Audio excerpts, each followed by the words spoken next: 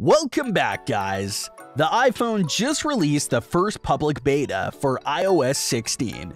So in this video, I'm going to show you how to install that beta on your iPhone for free. The first thing, iOS 16 is compatible with these devices shown on the screen, from iPhone SE to iPhone 13 and the iPad. Yep, the iOS 16 is not available for iPhone 7 and earlier. If you have the matching device, go on. Tap on Safari on your iPhone and go to betaprofiles.com. Click on iOS 16.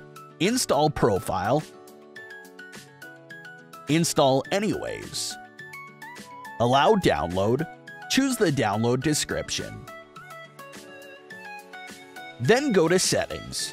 There you can see Profile downloaded. Tap on it and you can see Install. Then you need to restart your device to apply the changes.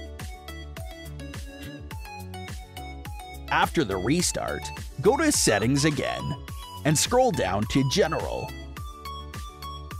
Software Update. There you can see iOS 16 Developer Beta is available for download and install. Tap on it and agree to the terms and conditions. Then keep waiting for the installation.